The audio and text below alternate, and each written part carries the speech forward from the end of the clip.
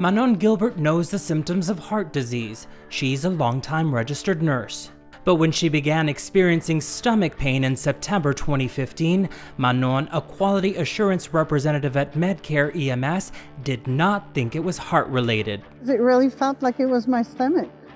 So I thought because I had a gallbladder issue in the past, it sort of kind of felt that same way. When her stomach issues worsened, Manon went to see her doctor. And I went for all kinds of tests and everything was negative. Until her last one, a stress test. And that's when it was seen that I had left main was 99% occluded.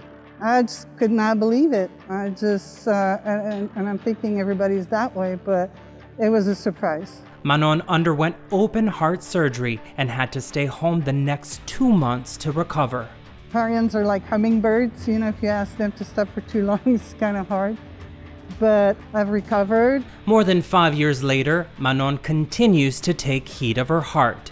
She sees her doctor regularly, eats healthy, watches her cholesterol level, and exercises often. I'm not a fast exerciser, but I do walk quite a bit. And she urges women who may experience heart disease symptoms slightly different than men to pay attention to their bodies.